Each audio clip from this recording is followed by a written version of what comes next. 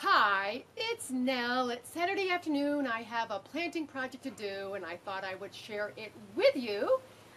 This pot here has been empty for about a month and a half. The Dracaena marginata was in there, directly planted, but I took it out. The mojito mint was here. I put it over in the shade.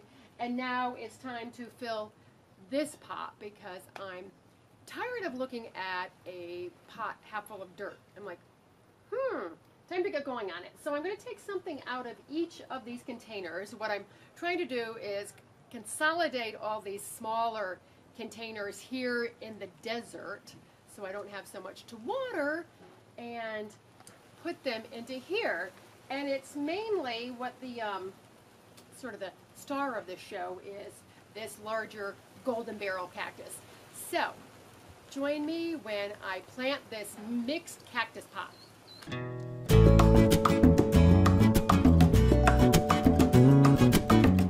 So first of all, I'm going to get a little more soil in here. About a third of the way up is potting soil from the Dracaena marginata that I just worked into there. Then on top of that is Kellogg's cactus and succulent mix. And then in the meantime, I found a local cactus and succulent mix, which I like. So I would rather use that, 100% organic and natural. It's got pumice, Pro Coco organic compost quad chips, and organic compost. So sounds good. So I'm going to get a little more mix in, and then I'm going to get going on the plants. I'm going to get the golden barrel cactus in. The large one, there's a small one too, and the large one in first because it's the star of the show. So I want to get it in, and this is the one that I found on the streets of Santa Barbara when I lived there with no pot. It was just in the sidewalk strip, so I brought it home and I put it in my garden with no pot because I knew I was eventually moving, and it just sat there, and then it's been in here in with my mixed succulents here, and it's time that it has a nice home to grow into. Okay, so the golden barrel cactus is loosened, and I wanted to get something bubble wrap to get it out, just like this. Oh gosh, it's so heavy. And it's not even that big. I can't imagine how much those big barrel cacti weigh. Fortunately, a lot of the spines go down, and this one doesn't have all the fine spines on it, so I might have to raise it a little bit, but that is where it is going to go. So I'm going to get some more mix around that because this has the largest root ball too. It's a little hard to work with because it has a small root ball and it weighs a lot, so it just wants to flop. So I have it sort of propped up with the trowel while I'm wedging some mix in there to hopefully hold it up. There we go. Okay, I think it's going to stay up on its own now. Everything else has a smaller root ball, so I'm going to go ahead and put in about probably 4 more inches of the mix. Oh, by the way, the fleshy succulents in this pot did just fine. The odds and ends that are still left in here, they came through the winter just fine. So I think I'm going to keep them over in that sort of shady spot over on the side of my house, and probably plant them obviously in a bigger planter. But I'm going to get them out of the way now. And by the way, I do not want to put them in this pot because this is a pretty sunny spot. It gets sun for at least 6 to 7 hours a day. And these fleshy succulents would fry here in the desert, so they need to get some shade. These are all wedged in here, so I think I'm just going to dump and see if I can get, oh yeah, okay. Because the soil is way down in these, so the cacti are growing down inside the pot, so they'll be happy to be freed. Let's see. And these I'm going to separate.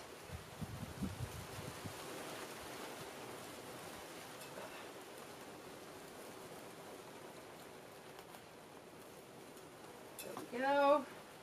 We just have to poke around at it. The barrel cactus has the bigger root ball, which makes sense. It has to hold this heavy cactus up. So I've got those. And then I'm going to also put in this, which I don't know what it is, except that it's about to flower, that my neighbor gave me. It sort of reminds me of something out of, what was that movie? Not E.T. The other one that had the aliens spaceship to it. So I'm going to arrange these. Let me get this off of here. I'm going to arrange these and then start planting. So this is how it's turning out so far. Cactus aren't that user-friendly to work with. It's a little, a little bit like risking your, I wouldn't say risking your life, you're risking your hands. But I planted these two close together because I don't want this too close out to the walkway. And I like the barrel cactus when they're in groupings. This one I know gets a little taller. I've got to find out what this is. It's a cool one, and it also spreads. I'm going to take this apart because I am going to leave this one in this pot, this cactus by itself. I'm going to take that one out and put it in the back, which should be interesting. It has spines, and then the big old spines. And then I'm going to raise this up because the soil is about. And this is the lovely little cactus bowl that sits on my table off of my kitchen patio. And I'm going to take this bunny ear out here because it is growing a little bit. As you can see, all the new growth on it. Beautiful. So I'm going to take that one out and I'm going to put it in the pot too. Because cactus don't mind being crowded and they have tons of room to grow down even though they spread out more. So they'll be just fine all crowded in there. And here is the cute little bunny ear cactus that I'm going to put right here to hang over the side because I kind of go here, there. It already has a nice little flop to it, and this will grow up, so it'll add a little interest right there. All right, these two came out of the pot really easily too. And you can see how much new growth there is on this one that was just kind of down below, so it will be happy to have more growing mix and more room to grow. Got the pasta tongs, very helpful when you're planting smaller cacti. A barrel, I might have been able to use that, but this just makes it a little bit easier actually. Let me do the other way. And then I can just kind of pat the mix down in here and rearrange things. Oh, come on, baby. Come on.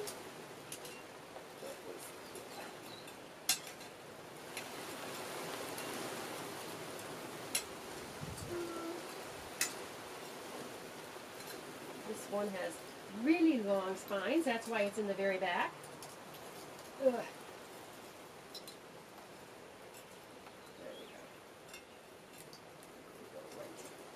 There.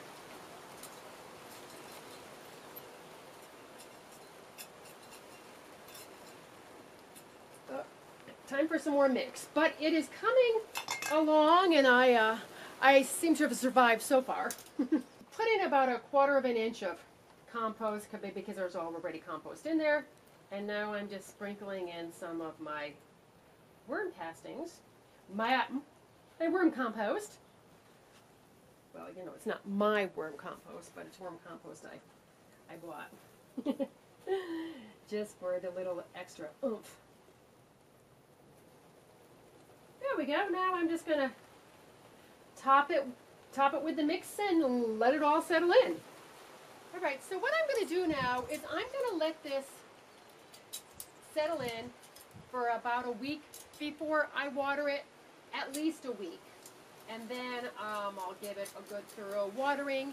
And with the weight of the cactus, they might sink a little bit, and the mix might sink a little bit, so I might need to add a little bit more of that. But we'll see. And then as the finishing touch, when it settles in, after a couple of weeks, I'm going to adorn it with a few minerals that I got at the Tucson mineral and gems show, just for something interesting. Or I also have driftwood that I bought from Santa Barbara. So maybe I'll do a mix of the two. All right, so here it is from above. And the great thing about this pot is that nothing cost me anything except for the soil mix, because the pot was left by the previous owner, as were a few of the cacti. I found that barrel cacti, and then my neighbor Mary gave me that one in the back. So everything put to good use, and I'm really happy because instead of a lot of small pots, I have one bigger pot, much easier to water. It's a great mix too, so it's going to make that nicer. And it just is great in this very sunny and warm spot here.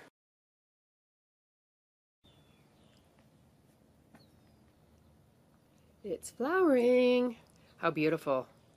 They don't last very long, so you have to enjoy them while they're out. And even though this is a spiny little cactus,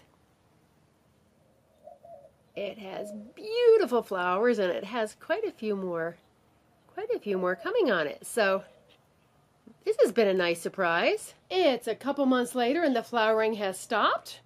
There hasn't been a lot of growth, but cactus grow really, really slowly, so that's fine, but it is looking good. And you can see the minerals in there. They just add a little bit of color, and they also add a little bit of shine when the sun hits them. Oh, and by the way, there is a blog post to go along with this video. The link will be down below. Or you can also go to joyousgarden.com. I hope you have found this video about planting and working with cacti to be helpful. It's not hard, you just have to be careful. And I really like them. I think they're interesting, and they're so suited to our hot, dry climate here. So I thank you for all your likes and your subscribes. I really appreciate them. Now let's get out in the garden and make the world a more beautiful place. I have a lot more videos coming your way, so be sure and come back. And as always, I thank you so much for watching, and I will catch you in the next video. Bye.